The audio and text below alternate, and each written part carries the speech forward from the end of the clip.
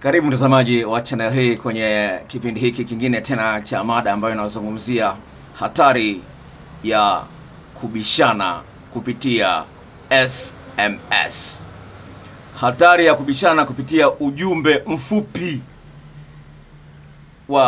Katika mahusiano ya kimapenzi kuna hali ya migogoro itazuka hapa na pale.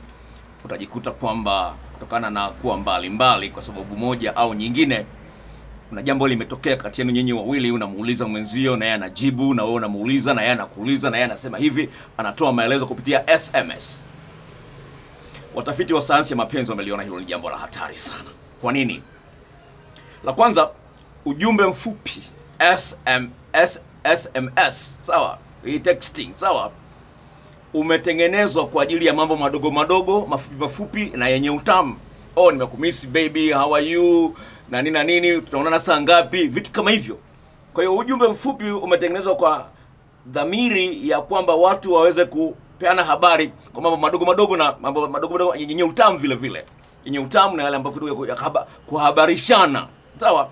Mnahabarishana bwana, tukutane mahali fulani au nini, lakini si swala la mazungumzo, mnadiscuss na haswa kama tatizo ambalo limetokea kati yenu nyinyi wawili. Niko katika maandalizi ya mara nyingine ya jinsi gani ya kuomba msamaha kupitia SMS. Hiyo inawezekana. Kuomba msamaha kupitia SMS ni mada nyingine ambayo naiandaa, jinsi gani ya kuonyesha mapenzi kupitia SMS, yani message fupi. Hizo ni mada ambazo naziandaa zinakuja.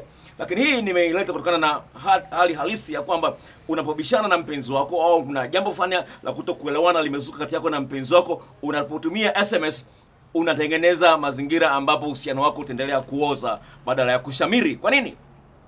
La kwanza ni kwamba husikii sauti yake. La pili, huoni uso wake, ana react vipi, anapokea vipi maneno anayozungumza. Hilo la kwanza. Kwa hiyo kuna hatari ya kushindwa kupata ujumbe kamili kutoka kwa huyu mtu, na wewe ukareact kwa hasira, ukaongezea mafuta, petroli kwenye moto. Kwa hiyo moto utakuwa mkubwa zaidi na unaweza kuleta maangamizi. Lingine ambalo ni hatari kwamba unapokuwa una text na mwenzio, unapokuwa unatumia message mwenzio, sawa, una chat naye, unasema una chat naye, ni kwamba huwezi kujua huyu mtu ana kazi gani nyingine au ana mambo gani mengine ambayo yako yanamsibu pale alipo. Kwa hiyo kwa sehemu fulani anaweza kuona kutext na wewe unampotezea wakati au unamsumbua katika kitu ambacho ni cha muhimu sana kwake. Kwa hiyo inaongezea uchungu juu yako na uwezekano wewe kuharibu uhusiano huo kutokana na kubishana naye kupitia text message.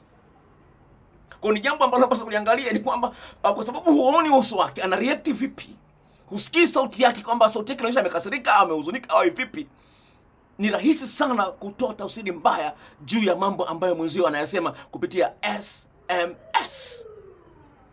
Lingine ambalo linasababisha hatari katika hilo eneo ni kwamba pale ambapo unachati na mwenzio, kuna kipindi ambacho kinapita kabla yeye hajajibu. Kabla wewe umetuma message, kabla hajajibu, wewe tayari huko pressure inapanda, unaanza kukasirika au unaanza kufikiria mambo mengine magumu kabla ya message, na akichelewa kujibu message vile vile inaongezea shida kwenye nafsi yako.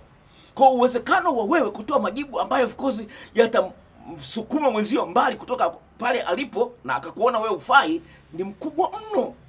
Na iwapo mpenzi wako atachelewa kwa sababu hujui kwa sababu gani anachelewa, ukatafsiri kwamba amenidharau au hanijali au nini. Lingine ambalo lipo, message inaweza ikachelewa kufika. Sawa? Ni kweli umetuma message ikachelewa kufika. Unaona jinsi gani inaweza kuleta shida kwenye uhusiano wako? Kwa hiyo ni jambo ambalo kama kweli mnapendana, mna mpango wa kujenga mahusiano matamu katika uhusiano wenu, lazima mtengeneze mazingira ambapo mtaweza kuongea ana kwa ana wakati unamuona mwenzio uso wake. Jambo la msingi lingine ambalo ni la msingi sana kuweza kuliangalia ni kwamba pale ambapo mnabishana kwa kupitia text message, utajikuta kwamba kwa kadri mnavyoendelea kutext, mwenzio anatoa tafsiri tofauti na yale maneno unayoyazungumza. Anaweza asikwambie hisia zake juu ya tafsiri anayoitoa.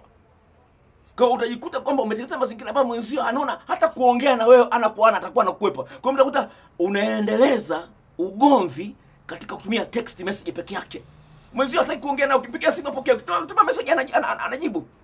Kwa hiyo anaweza akakuumiza sana kwa message kwa sababu hakuoni. Kwa anaweza kaongea maneno makali sana kwenye message ambayo utakosa hivi kweli wananifanya hivi. Hivi kweli anaweza kuniambia mimi hivi? Unaona? Kwa sababu hamuonani, ni rahisi mtu kuongea maneno magumu yatakayomuumiza mwenzio vibaya sana. Kwa hiyo ni kitu ambacho inapaswa kukiangalia kwa makini sana. Lingine ambalo ni la msingi sana, pale ambapo kuna hali ya kutokuelewana kati yako na mpenzi wako, mkaanza kutext message, sawa? Hata kama mtakuwa mnaona kwamba mmelisuluhisha, mambo yamekuwa mazuri, usitegemee kwamba ni mazuri kama unavyodhania. Kwa sababu mwenzio message zile anazo kwenye simu, sawa? Bado ataendelea kuziangalia na kuzitafakari, sawa? Na kuzitapatia majibu mengine tofauti na yale aliyokuwa amekupa kwenye wakati mnatati mnapokezana. Wewe umetuma, amejibu, amedubu. Sasa lakini baada ya yenyewe mnasema ya bwana basi yaishi bwana tusamehe, anasema nimekusamehe. Lakini baada ya yenyewe kumaliza kuchati, mwenzio anaziangalia message upya, anapata kasirika, anaona ni ajabu, atawaambia marafiki zake, jamani fulani amenifanyia hivi na hivi na hivi, na yeye atamtia madudu mengine.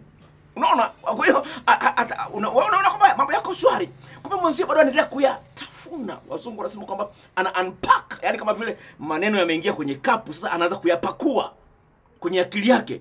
Kwa anapata tafsiri tofauti. Hivi kwa nini anafanyia hivi? Unashangaa kesho hakupigii simu, amekaa kimya. Lakini wewe mtu amesema amekusamehe, yameisha. Lakini amekusamehe lakini hata kuwasiliana na wewe kwa sababu ameshatengeneza, yani baada ya nyinyi kumeweza kuongea, yeye ameanza kukaa na kutafakari kila message yako ulikuwa unaijibu, na hakutumii message tena kuambia bwana kwa nini hapo sema hivi. Sema yameisha. Kwa hiyo yeye anatengeneza uchungu ndani ya nafsi yake. Moyo wake unajaa sumu juu yako wewe. Anakuona wewe ni mtu wa hatari. Ndio unashangaa tu mtu ameanza kubadilikia, uchangamfu umeisha. Lakini alisema amekusamehe.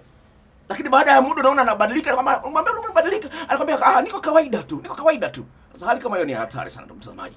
Kwa hiyo nakwambia kwamba pale ambapo inatokea hali kuna jambo fulani ambalo hamuelewani, jitahidi sana kuepuka kutumia SMS. Kwa sababu hadi mnavyoendelea kuchati mwenzio anakasirika zaidi, uwezo kujua amekasirika kiasi gani kwa sababu huoni uso wake, huisikii sauti yake. Kwa hiyo unasema mazingira ya uhusiano wako kuharibika zaidi na zaidi. Mungu akubariki na kutakia maisha mema. God bless you.